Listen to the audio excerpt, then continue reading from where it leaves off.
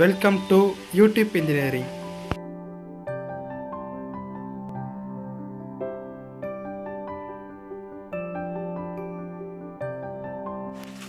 இன்னைக்கான வீடியோல நம்ம இதை பத்தி பார்க்க போறோம் பாத்தீங்கன்னா கார் ஏசி ஒர்க்கிங் தமிழ். அதாவது நம்ம தாய்மொழி தமிழ்லயே கார்ல இருக்கக்கூடிய ஏசி அப்படிங்கிறது எப்படி ஒர்க்கிங் ஆகுது அப்படிங்கறத பத்தி இன்னைக்கான வீடியோல நம்ம பார்க்க போறோம்.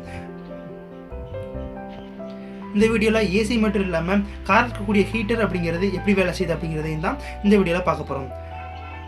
இந்த வீடியோவை கடைசி வரைக்கும் கொஞ்சம் கூட ஸ்கிப் பண்ணாம பாருங்க ஃப்ரெண்ட்ஸ். அப்பதான் நாங்க சொல்றது உங்களுக்கு புரியும். கொஞ்சம் கூட ஸ்கிப் பண்ணாலும் நாங்க சொல்றது புரியாம போகலாம். வாங்க ஃப்ரெண்ட்ஸ், இன்னைக்கான வீடியோக்குள்ள போகலாம்.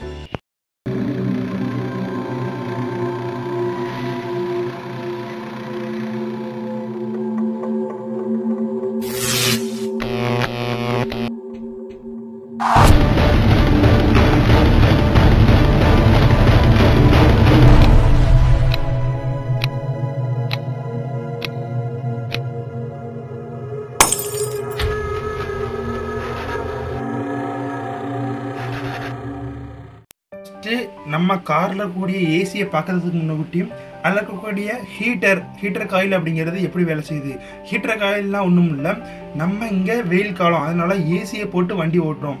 ஆனால் ஜம்மு அண்ட் காஷ்மீர் ஹைலான்னு பார்த்தீங்கன்னா அங்கே வந்து குளிர் பிரதேசங்கள், அதனால அங்கே வந்து ஏசி போட்டு ஓட்ட முடியாது. ஏற்கனவே கூலிங்காக இருக்கிறதுனா இந்த கூலிங் இருந்தால் ரொம்ப இதாயிரும். அதனால தான் இங்கே ஹீட்டர் அப்படிங்கிறது பயன்படுத்துகிறோம். நம்ம இங்கே எப்படி ஏசி போட்டு வண்டி ஓட்டுறோமோ அங்கே வந்து ஹீட்டர் போட்டு வண்டி ஓட்டுவாங்க. ஹீட்டர் போடும்போது அவங்களுக்கு என்னன்னா ஹீட் ஏர் ஆனது காருக்குள்ளே வரும். நமக்கு இங்கே ஏசி போட்டு ஓட்டுறதுனால கூலிங் ஏர் அப்படிங்கிறது வண்டிக்குள்ளே வருது. ஃபஸ்ட்டு இந்த ஹீட்டர் அப்படிங்கிறது எப்படி வேலை செய்யுது அப்படிங்கிறது பார்த்துக்கலாம். அதுக்கு முன்னாடி இன்ஜினோட வேலை பார்க்கலாம். இன்ஜின் அப்படிங்கிறது வெப்ப ஆற்றலை இயந்திர ஆற்றலாக மாற்றக்கூடிய ஒரு சாதனம் தான் இன்ஜின் அப்படிம்பாங்க. அதாவது heat energy convert to mechanical energy, அதுதான் இன்ஜின். இப்போ பொதுவாகவே இன்ஜின் எடுத்துக்கிட்டாலே அது இன்ஜின் ரன்னிங் ஆகிட்டு இருக்கும்போது ஹீட் அப்படிங்கிறது காமனாக உருவாக்கக்கூடிய ஒரு விஷயம்தான். அந்த ஹீட்டை தான் நம்ம இதில் எங்கே பயன்படுத்த போகிறோம் பார்த்தீங்கன்னா ரேடியேட்டர், இது வந்து ஹீட்டிங் காயில் தான் அந்த ஹீட்டிங் பயன்படுத்தி காருக்குள்ளே வந்து அந்த ஹீட்டிங் ஏர் அனுப்ப போகிறோம். அது எப்படி ஃபங்க்ஷன் ஆகுது அப்படிங்கிறத பார்க்கலாம். ஃபஸ்ட்டு நீங்கள் ஹீட்டிங் அப்படிங்கிறத பார்க்கறதுக்கு முன்னாடி ரேடியேட்டர் அப்படிங்கிறத பற்றி கண்டிப்பாக உங்களுக்கு தெரிஞ்சாகணும். ரேடியேட்டர் ஃபங்க்ஷன் தெரிஞ்சால் தான் இந்த ஹீட்டிங் ஆயில் அப்படிங்கிறது எப்படி புரியும்னு தெரியும். அதனால இந்த இடத்துல ஒரு ஹை பட்டன் வரும். அந்த பட்டனை கிளிக் பண்ணிங்கன்னா உங்களுக்கு ரேடியேட்டர் அப்படிங்கிறது எப்படி ஒர்க்கிங் ஆகுது அப்படிங்கிறத பார்க்கலாம். அதை பார்த்துட்டு இந்த வீடியோ வந்தால் கொஞ்சம் ஈஸியாக புரியும். அப்படி திறந்து பார்க்கணும்னு பாருங்கள். லாஸ்ட் அந்த video last end screen video வைக்க அதில் நீங்கள் கிளிக் பண்ணி பார்த்துக்கலாம்.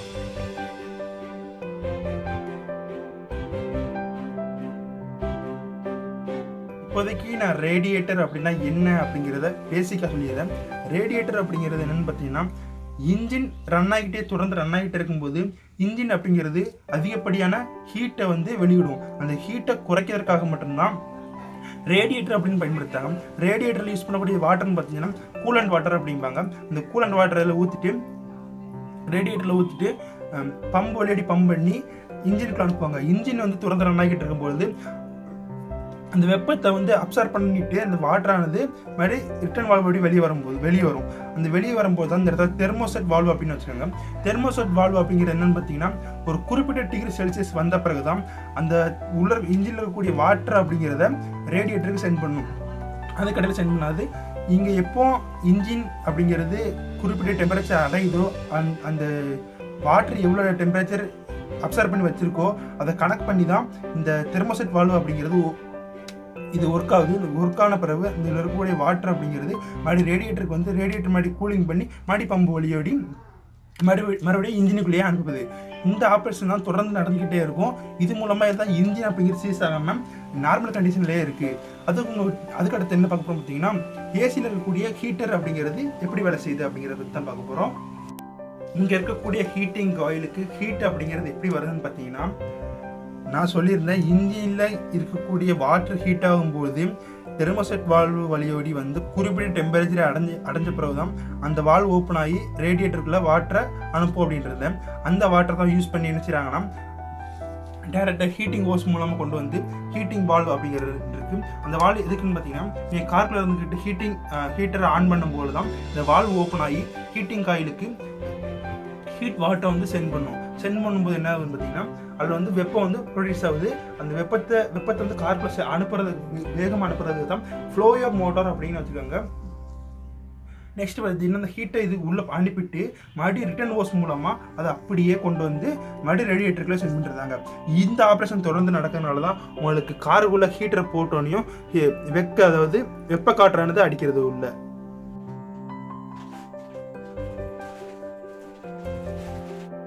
ஏசி அப்படிங்கிறது எப்படி வேலை செய்யுது அப்படிங்கிறத பற்றி பார்க்கலாம். அதாவது இன்ஜின் ரன் ஆகிட்டு இருக்கும்போது, அதாவது கிராங்க் ஷாஃப்ட்ல இருந்து ஒரு பெல்ட் எடுத்துகிட்டு டைரெக்டாக ஏசி கம்ப்ரஸருக்கு வந்து இந்த பெல்ட்டோட பவர், அதாவது மெக்கானிக்கல் பவர் வந்து அனுப்புகிறாங்க.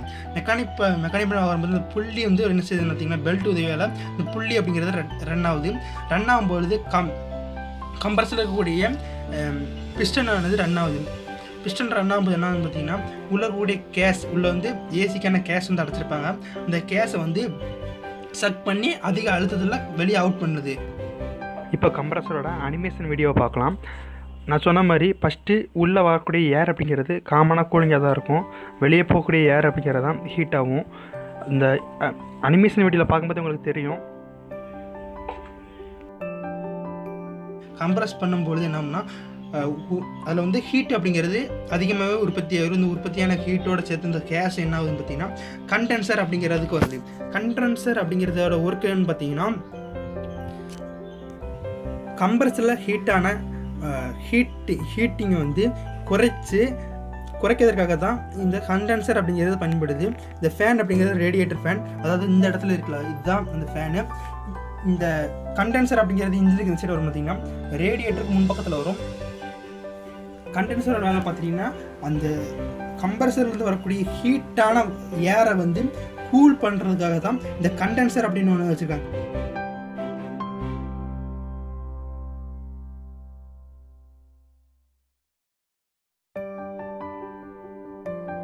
நெக்ஸ்ட் கண்டென்சர் இந்த அவுட் ஆகி எங்கே போகுதுன்னு பார்த்தீங்கன்னா, ட்ரையர் ஆர் ஃபில்டரோட ஒர்க் என்னன்னு பார்த்தீங்கன்னா, அதாவது கம்ப்ரஸரில் பிஸ்டன் மேலும் கீழும் போயிட்டு வரும்போது ஏதாச்சும் உராய்வின் மூலமாக அதில் இருக்க மெட்டல் தூசு ஏதாச்சும் இருந்துச்சுன்னு வச்சுக்கோங்களேன், அது அப்படியே வந்து இந்த ட்ரையர் ஆர் ஃபில்டரில் வந்து ஃபில்டர் ஆகி தான் ஃபில்டர் ஆகும்.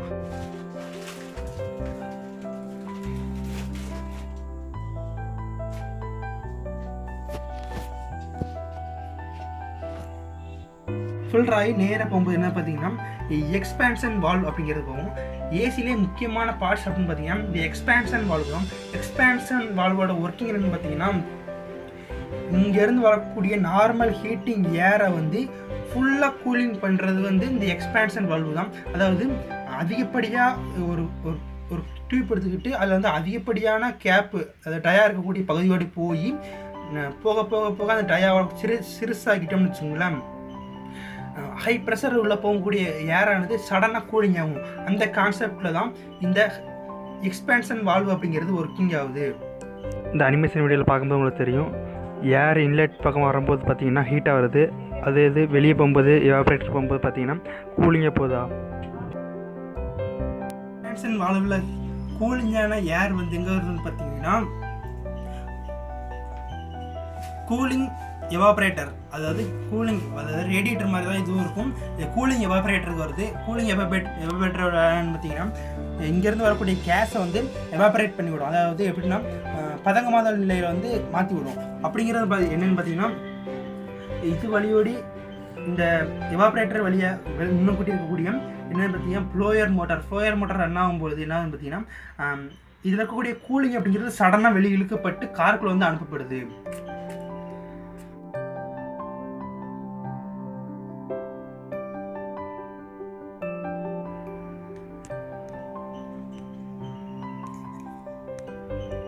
இந்த ஃப்ளோயர் மோட்டார் அப்படிங்கிறது எப்படி பார்த்தீங்கன்னா, காரு டேஷ்போர்டில் பார்த்தீங்கன்னா ஒரு பூ சிம்பிளில் ஒரு டயராக போட்டு திருக்கிற மாதிரியான மாடலில் வச்சுருப்பாங்க. அதை நீங்கள் அசஸ் பண்ணும்போது தான் ஃப்ளோயர் மோட்டாரோட ஸ்பீட் அப்படிங்கிறது வேரியஸ் ஆகுது. அதுக்கு தான் உங்களுக்கு உள்ளேருந்து வரக்கூடிய ஏசி காற்று அப்படிங்கிறது அதிகமாக வர்றதும் குறைச்சி வர்றதும் இதை பொறுத்த மாறுபடும். நெக்ஸ்ட்டு எவாபரேட்டர்லேருந்து வெளியே வரக்கூடிய கேஸ் மறுபடியும் போய் எங்கே போகுதுன்னு பார்த்தீங்கன்னா, மறுபடியும் ரிட்டர்னு கம்ப்ரஸருக்கே வந்துடும். ரிட்டர்ன் வரக்கூடிய கேஸ் வந்து கம்ப்ரஸருக்கே வந்துடும். இந்த ஆப்ரேஷன் வந்து தொடர்ந்து நடந்துக்கிட்டே இருக்கும். இந்த ஆப்ரேஷன் வந்து தொடர்ந்து நடந்துக்கிட்டு இருக்கனால தான் உங்களுக்கு ஏசி அப்படிங்கிறது தொடர்ந்து வந்துக்கிட்டு இருக்கு.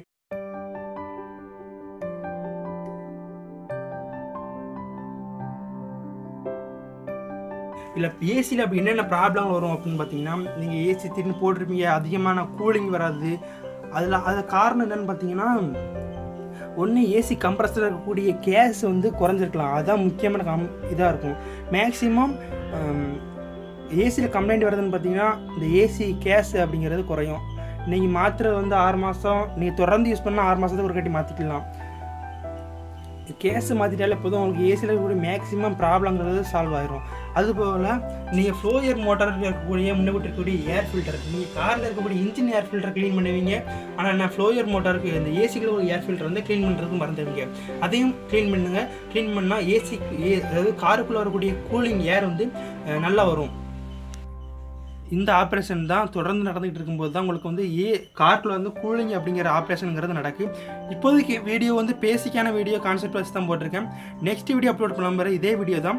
நெக்ஸ்ட் வீடியோ அப்லோட் பண்ணும்போது ஃபுல் டீட்டெயில்னு சொல்லி ஒவ்வொரு பார்ட்ஸ் எந்த அளவுக்கு டிஃபிகல்ட்டாக ஒர்க் ஆகுது அப்படிங்கிறத பற்றியும் எக்ஸ்பிளைன் பண்ணுறேன். நீங்கள் எந்த அளவுக்கு இந்த சேனலுக்கு சப்போர்ட் பண்ணி சப்ஸ்கிரைப் பண்ணுறீங்களோ அந்தளவுக்கு தான் நாங்கள் வீடியோ போடுறது இன்க்ரீஸ் ஆகும். Please your support. Next mechanism பார்த்தீங்கன்னா, காருக்குள்ளே இருந்துக்கிட்டு பட்டனை அமுக்கணும் ஒன்றையுமே ஏசி அப்படிங்கிறது எப்படி ஆன் ஆகுதுன்னு பார்க்கலாம். அதாவது இந்த இருக்கக்கூடிய புள்ளி பெல்ட் சாய்ண்ட் இருக்கக்கூடிய புள்ளி அப்படிங்கிறது எப்போவுமே ரன் ஆகிட்டு இருக்கும். ஆனால் ஏசி கம்ப்ரஸர் அப்படிங்கிறது ரன் ஆகாது. ஏசி கம்ப்ரஸர் எப்போ ரன் ஆகும்னு பார்த்தீங்கன்னா, இந்த இருக்கக்கூடிய காயிலில் வந்து கரண்ட் வரும்போது மட்டும்தான் ஏசி கம்ப்ரஸர் அப்படிங்கிறது வேலை செய்யும். இந்த காயில் கரண்ட் அப்படிங்கிறது வருதுன்னு பார்க்கலாம். ஃபஸ்ட் உள்ள சுவிட்ச் ஆன் பண்ண உடனே பேட்டரியில் இருக்கக்கூடிய ப்ளஸ் லைன் ஆனது இந்த காயிலுக்கு வருது. இந்த இருக்கிற காயில், இந்த காயிலோட ஒர்க்குன்னு பார்த்தீங்கன்னா, காயில் கரண்ட் செலுத்தும் போது அது வந்து மேக்னெட்டாக மாறி இதுக்கு முன்னாடி இருக்கக்கூடிய கிளச் அப்படிங்கிறத இந்த ரோஸ் கலரில் இருக்கக்கூடியதோட லிங்க் ஆகுதுன்னு பார்த்தீங்கன்னா, அப்போ தான் உங்களுக்கு பெல்ட் டிரைவில் இருந்து பவரானது ஏசி கம்ப்ரஸர் அப்படிங்கிறதுக்கான போகும். இப்போ சொல்கிறது கூட நான் அவ்வளோ புரிஞ்சிருக்காது. அனிமேஷன் வீடியோ இதில் ஜாயின் பண்ண முடியாது, ஜாயின் பண்ணுறேன். அப்படி வேறு ஒரு வீடியோ பண்ணும்போது தெளிவாக பார்க்கலாம். அதுக்கு நீங்கள் இந்த வீடியோ தொடர்ந்து பார்க்கணும்னா சரி சப்ஸ்கிரைப் பண்ணுங்கள்.